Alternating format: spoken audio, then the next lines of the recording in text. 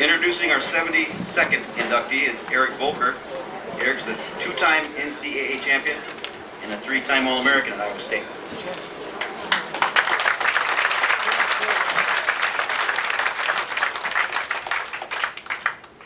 Now we got some height up here. Jim called me about a month ago and he asked me, told me what was going on here. And being from Dallas Center, kind of uncultured down there. So I didn't even know there was a Hall of Fame up here. But I'll tell you what, when I get up here and you open this page and you look at these people, it's like, boy, I grossly underestimated the quality of what you're doing here. And I guess one of the things I'd like to start off with, which I have to do, is a former high school teammate of mine is Cresco's high school coach, Doug Hatch. And I saw him back here. I haven't got to speak with him tonight yet, but you got a great man there coaching for you. And he really embodies a lot of the things that you've heard tonight that have made the people you've chosen as your Hall of Fame recipients choices and selections for you. And so, one day I'm sure you'll be looking at this guy too. So anyway, on with my task, which is to introduce Jim Gibbons to you. I wrestled for Iowa State from '84 through '89. And my getting there is a little bit funny, and it's not about me, but the reason I think Jim chose me to come here was because I think that for him, I embody a lot of what he did and wanted to do as a coach. Not that the actual titles that I achieved were necessarily the defining thing that defined his coaching success, but they sure really wrapped a lot of things up and put the punch on exactly what it is he was trying to achieve and teach all of this. So, out of high school from Dallas Center, 1A school, I never did win a state championship, but Joe's mentioned a few things here, and when he talks about summer wrestling, that's really what was the door that opened for me to get looked at by this school, Iowa State. And for the older people in here, you probably know this, but I'm going to spend a little bit of a minute or two on it for these guys sitting right over here. Because when you're from a smaller school and you don't get the exposure, you have to get into the summer programs. And not just the folk sale tournaments that follow up your kid wrestling season for another month after the club shuts down. It's really about getting hooked up with some good wrestling clubs, and I'm sure Doug's got one here. I don't know for sure, Coach Hatch. And if you're not from Cresco, but you're from somewhere 10 miles away, hey, get your mom or your dad to drive you, because it will pay off. If you want to be good, you got to do the things together, okay? And that's when you get it, like me, very humbly, and get a stand in this room, people who have achieved greatness.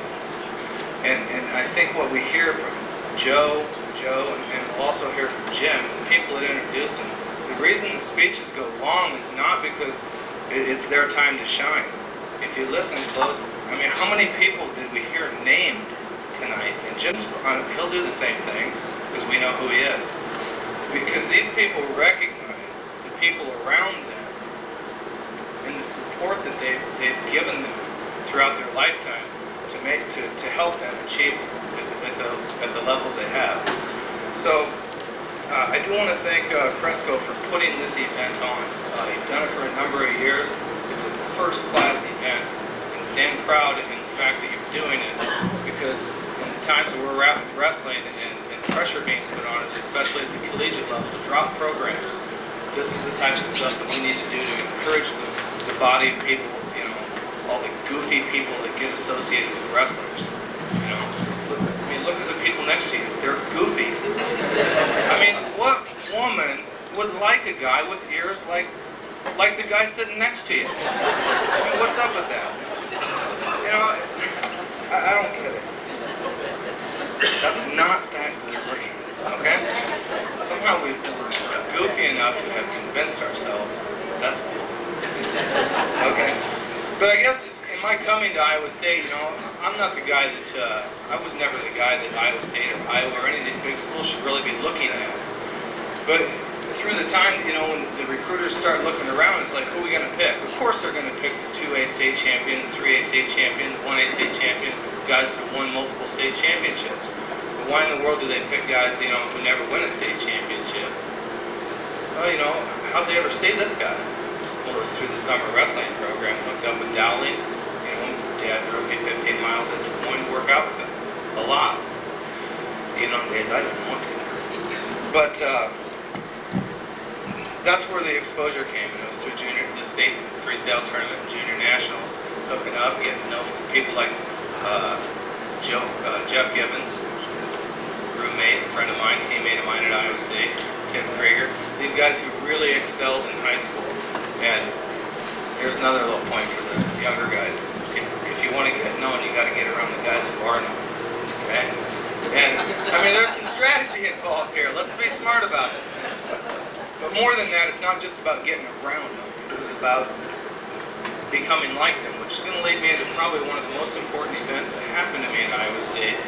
And it happened toward the end of my first year. Because I really wasn't in the crowd yet, I was earning my way in the practice room. Socially, I knew Jeff, I knew Tim, but you know, I hadn't wrestled with them in the summer for 4 years like they had. So I wasn't in yet. I was beating the guys in the room, which was a better deal. But you know, I wanted the other part too. So how do you do it?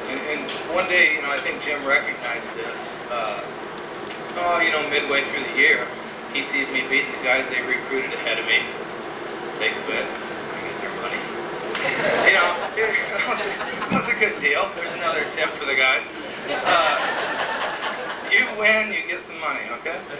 But Jim, you know, he called me over one night and he said, hey, after practice tonight here, come with me. And so we went over to Taco John's, just, you know, across the street from Fire Hall where we worked out. And we sat down, and of course my knees were shaking, you know. What's he gonna do, fire me? You know, is this the end? But what he really did was sat me down and really connected me. I was connected in some ways before with the vision of Iowa State, of developing national champions, being national champions, and being successful, but not in the way that I needed to be yet. I was growing. And so he takes me there, and you know, I'm going to say that we both paid for our own, because it might have been a recruiting violation. I'm going with we paid for our own for now. Okay?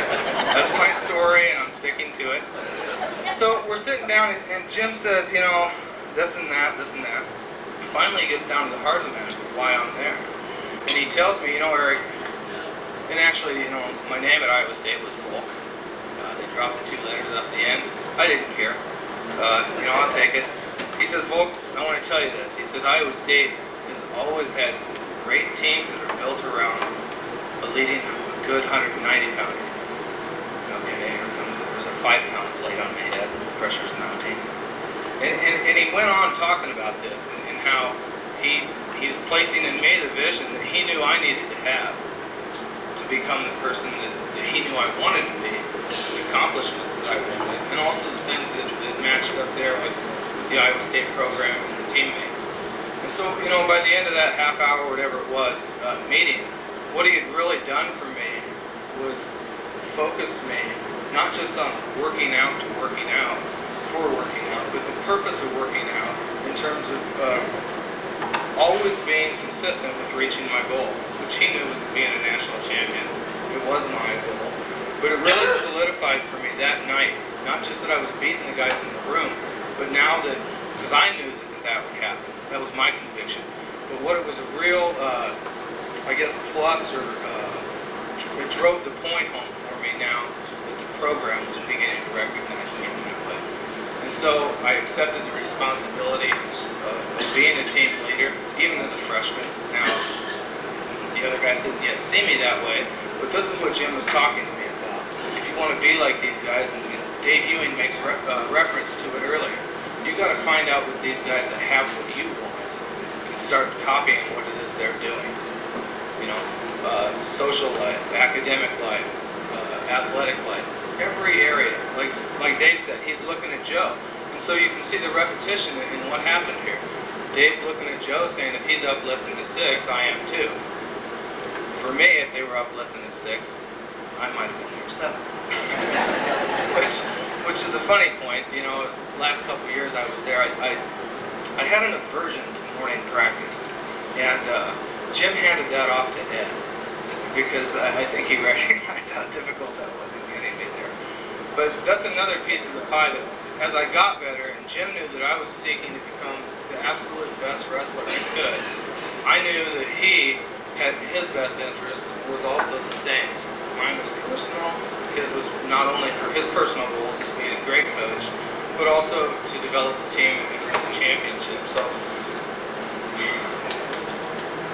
which, back to the original intro, and Jim choosing me to do this for him, when he first asked me, you know, my fear, of course, came up, and I'm like, why me? I mean, we didn't have what you would probably consider a very friendly relationship through my 5 years at Iowa State. But I start with the story of Taco John's, or I don't even know if it was Taco Bell.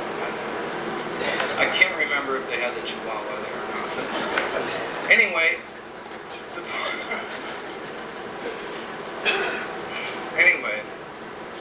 the point is, and I'm going to finish up here in just a second, is, you know, I had this whole few pages. Jim cut me down to this.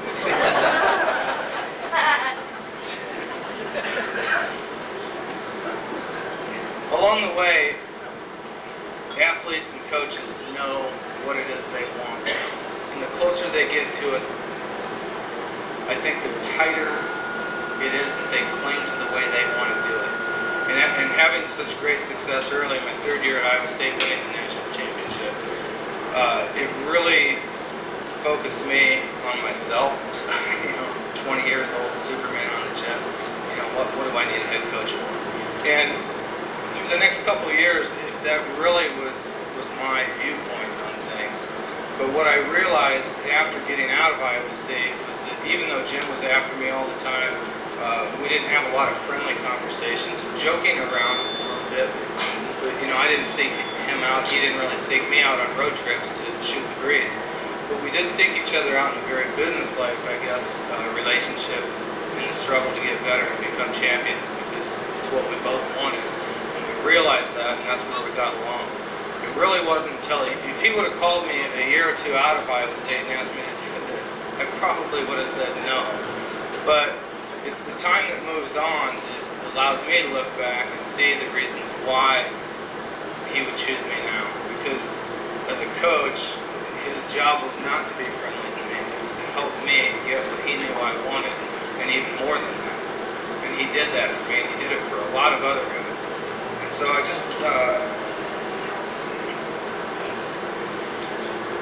a few stats here. You know, Jim was a 3-time state champion as an athlete. You know, I'm up on the internet last night looking up these. If I'm going to talk about Jim, I better know what he did. I'll be honest, I thought he won twice. So he wins 3-time All-American, national champion at Iowa State. He wins a team title in 1987. A lot of people might say, well, that was with Nick's team. No, it wasn't. Because Nick was grooming, training Jim for head coaching. And I don't know if it was for Iowa State, his original intent, or whether it was for anywhere. But knowing Nick, he was going to be a head coach somewhere, because Nick was interested in bringing people out into wrestling. So is that Nick's team? No, because Jim was heavily involved in the recruiting process. And in many ways, when he stepped in at 26 years old at Iowa State University, in some ways very unqualified, in many ways very qualified. Trained, coached by one of the best ever, Nick. And willing to do what it took to win. He got the people around, he kept Joe around. He got Ed Manning over there, who, you know, fundamentally was probably the biggest instrument in my getting better at Iowa State. You know, it's kind of sad when you come out of a wrestling room, you can beat the freshmen, but you can't score a point on anybody else for at least the first semester you're there. You know, Joe talks about coming out of there crying. I was crawling out, besides crying. It was tough, but the thing is, you know, Jim created the environment. He saw what Nick did, he duplicated it, he made it better in ways he knew how. He learned, and, you know, he won the national championship. To continue here, he won the team title. He produces 7 NCAA champions, of which I'm totally honored, and I give him a lot of the credit for giving me 2 of those. 32 All-Americans, you know, that's production. But it's more than just a number, it's more than production. What that Bill, where that comes from is meetings like Taco Bell. It comes from him sitting, 14 years later, by chance, we're at the same tournament down at I-35, south of Des Moines in Truro, Iowa, a Saturday high school tournament. I don't know if it's sectionals or districts. And we're talking about recruiting, and he tells me, because I'm wondering why me. Even now, sometimes I'm wondering, how do you get a person like me, not the all-star? And Jim tells me, we heard it before, it's a numbers game. You recruit the best that have already got the titles, 12 championships that Joe did. But we also know a lot of guys in that recruiting field who have those titles that don't necessarily pan out and achieve again throughout the collegiate career. So what Jim said to me, we're looking at Iowa State, examining the program at the time under Bobby, and what Jim's saying, his philosophy basically was, you recruit the best, you go with the stats, you go with the percentages. But the problem is, what if those guys don't work out? My freshman year, and Jeff knows this too, and Dave and Joe, we had, I think, 20 kids in our recruiting class. So that's absolutely ridiculous. But the problem is you cast the net wide, and like Joe over here says, you heat up the room, you put a bar on the door, and tell them to go at it, and then we'll come back and talk. And really, that's how they sifted me out and found me. And it's a very successful way of doing it, and it really produces national champions. It's a great way to find them. And I speak from a personal note, mostly from this, and I really thank that Jim for all he's done for me. And you get a little soft and goofy when you say that to another wrestler. I do. It's good to say it. And I want to congratulate Bill, B, this community of Cresco, the Iowa State community, now the Perry community, Annie, Jenna, and Grace, for all their involvement in making Jim who he is today. And I guess with that, I want to bring Jim up and welcome him into the Iowa Hall of Fame.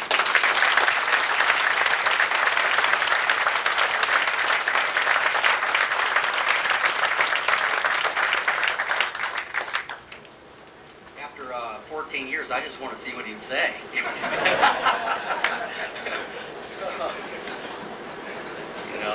It was a great experience.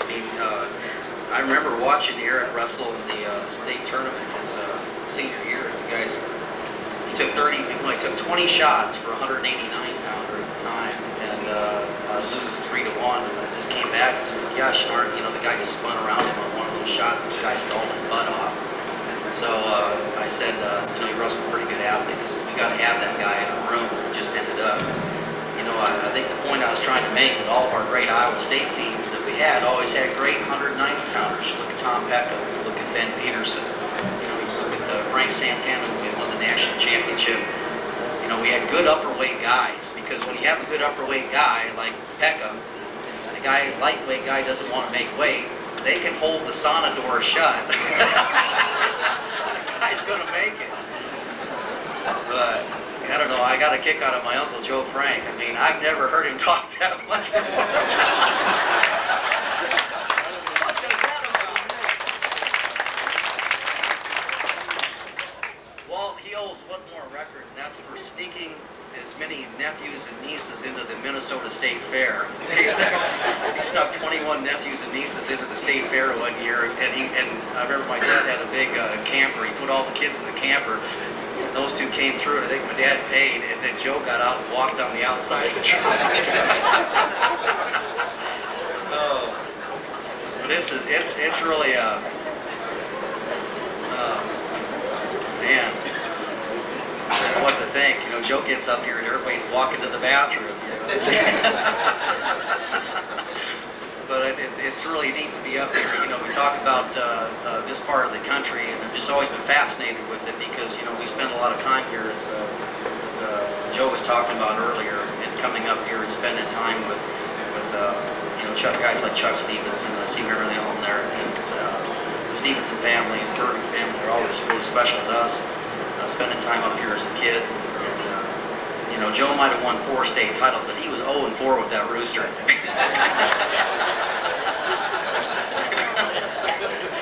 his butt kicked. But it is absolutely an honor and so humbling to be here, and I feel so enthused about, you look through the, like Eric was mentioning here, just the names that are involved with this, and I was talking to Jim Miller, who was one of your well-deserving inductees, and the great year that he's had at Wartburg, and he got inducted here, and he called me up, and we were talking, and just said, you're going to be so pumped up about that. When he was talking about Tom Brands being up here and saying that this is the Hall of Fame that means the most to him. And it does for me too, because just growing up as a kid, Joe, went through our traveling here that we went through, and I agree with him when he says that we were. I always envisioned that someday I'd have this day, but I thought it'd be in something like football, But when I was 80 pounds as a 7th grader, even though I played like I was 95. Just if Dad came up and I wanted to go out for basketball, and he says, look at the size of your mother, right? He wasn't any bigger than her. He says, you are not going to be a basketball player. These guys are 6 foot tall. He says, you're never going to make it. You can work all you want, but sometimes you got to work and work and work till you find something you're good at. And wrestling was certainly that way for us. I want to thank the committee, and like I said, this is just a humbling thing is that, I know that Don Gooder, that since he started wearing the black and gold, I thought this day may never come, Where is he? He's over here. Yeah, back there, yeah, but it's nice to have that feeling here to be included in this group, so it's safe to be up here with my Uncle Joe, and we learned a lot of wrestling from Joe Frank very early. Just a handful of techniques. Joe mentioned the Fridley ride. I think I had like 36 pins in high school or something like that, maybe 3/4 or more with the Fridley ride, which is a bar arm, and you grab the rest of it, and you can stack them up, and then you take them over and figure for them. But it's still a great pinning combination today for high school. But he also told us something else that was really important. He says, do not go ear to ear with somebody. Okay, I don't know if he really listened to that advice very well. But he says, don't go ear to ear with somebody, because if you go ear to ear, he's going to feel what you're going to do, even though you can feel what he's doing. You can't get out to be able to attack, right? So we kind of did everything forehead to forehead, and I don't have cauliflower ears right now, but I've got 3 broken noses and broke my nose 3 times, excuse me. Have about 6 or 7 chipped teeth. I got all kinds of scar tissue up here, and I go, you know what? I would have went with the ears. It's worse than that. Is that my wife Annie has to sleep with me at night. And that broken nose. Definitely would have went with the ears. All right. But no, we learned a lot of wrestling, and of course we learned some valuable lessons from our dad as far as repetition. We learned how to drill and to do the things, and Dad learned probably wrestling maybe just 1 or 2 steps ahead of us, and also always put us around in positions where we could succeed. Put us around great people, and that helped out. And Joe's description of our mother, when I was coaching, people said, "What's it like coaching your younger brothers?" I said, well, not that hard at all. When they get out of line, I tell my mom on them,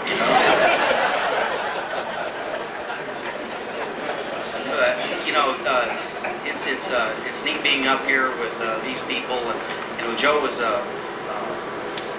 you hear that gig that he gave on me, Nick's last state champion crap, Well, he had 1 year with me, and we didn't win, so I guess that must be coaching. So anyway, but I just had I was around at a time in wrestling at Iowa State, where, like Joe mentioned, it was king. I remember going to the wrestling matches at the Armory. I remember being at Dan Gable night. I remember when I was really watching them take their 64, 65 nationals in the Armory. I remember, I think I went to the Oklahoma State match where Foster pins Peckham, and then hearing about it coming back, and I'm not gigging in town, believe me, you're looking in great shape. All right.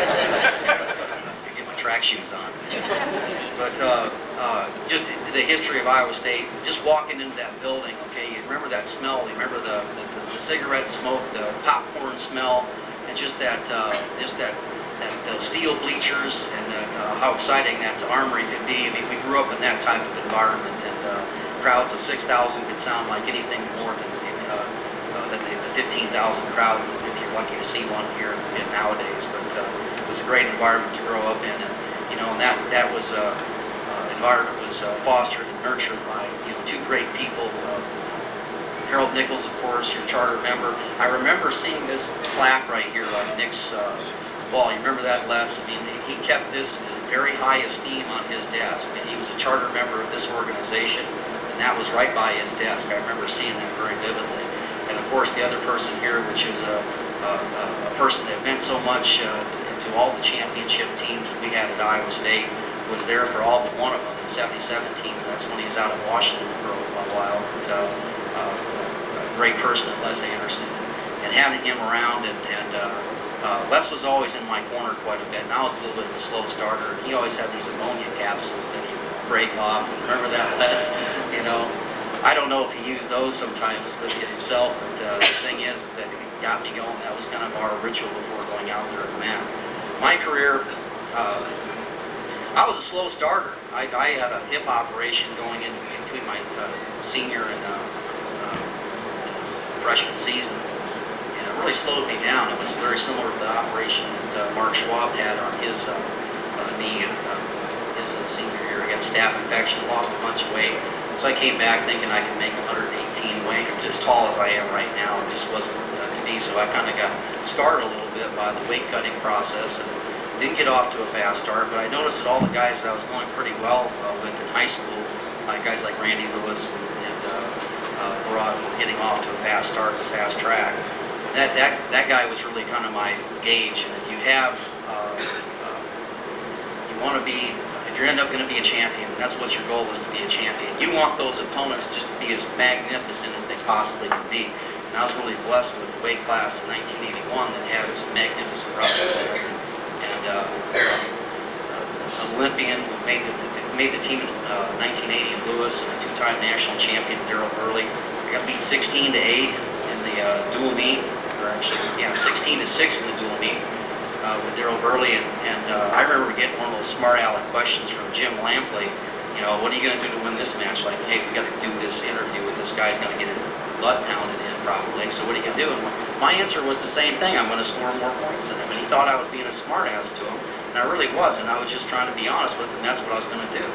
And it's once I understood that it's more than just taking a guy down. You can take great wrestlers down, but it's being able to keep up that pace and intensity through a number of minutes of wrestling. That's what helps you become a champion. So I didn't get off to a fast start. But gosh darn it, by the time I was a junior, I was a national champion. I really kind of got ahead of myself. My goal was to become a two-time champion. And Mike Land was one of the great wrestlers at Iowa State back then, and just a tremendous influence on us. He had a consecutive win streak of 69 matches or something, some fantastic number. And Cale ended up breaking that streak whenever it was broke in his career. But he said one time, he said, I won the national championship, but it was a bigger thrill when we won it as a team. So that was always my biggest goal in the sport, was to be able to do that. And we had great teams back then. Just Iowa had some just super teams. You look back, and we had Olympians and multi-time Olympians. We just weren't able to get the job done. But that goal of I had two goals: winning a championship in Ames, and I didn't end up doing that. It was my senior year. I think I kind of choked a little bit, put a little bit too much pressure on myself. But I was about ready to leave, and Nick came back and asked me to help out with the recruiting. And that's when really kind of gave me a great opportunity to stay involved in the sport. I knew I didn't want to compete any further because I didn't really want to cut that much weight at the time. And it gave me an opportunity to stay in the sport, and I was thankful for that opportunity.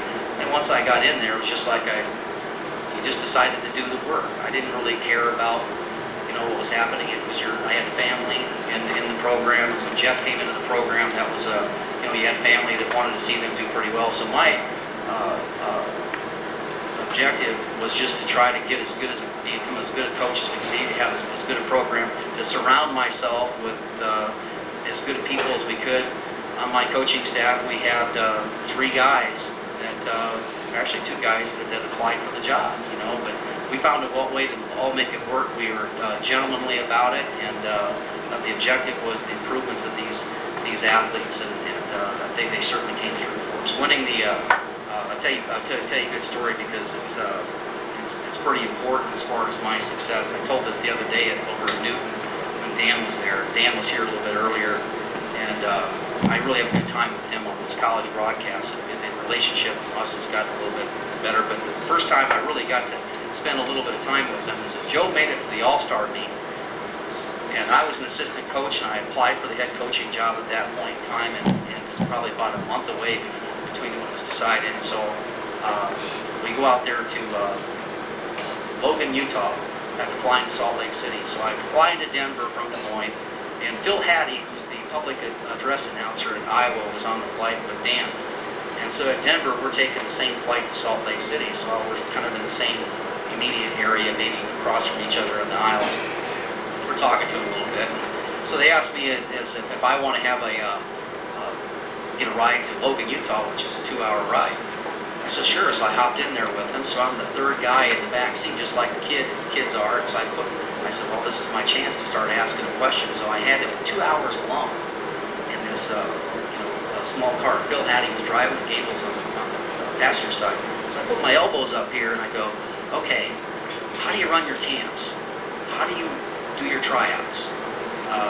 What happened when King Mueller was the first team guy and Jimmy Zaleski was the young freshman? And how did you make it so that Jimmy Zaleski was wrestling by the end of the year? And what happened this whole process? So I asked him all these questions that I had from afar. And for 2 hours, he's spilling his guts. You know, he's telling me everything it was about what was going on in his program. And you know, he didn't have any idea I was going to be getting that job in another month. Anyway, I see him at the state tournament, and I'm sitting about 18 rows up, and he comes running up the steps to me after I'd been announced I was head coaching, going to be the head coach at Iowa State. He runs up to me and goes, "I told you too much." You know? Well, I learned one thing about him is that he will always tell you the truth. Isn't that right, Bob? Yeah, he'll always tell you the truth. But sometimes he'll run from you not to tell you the truth. But he's really been an inspiration as far as we modeled a lot of our things that we did after what they were doing in the program.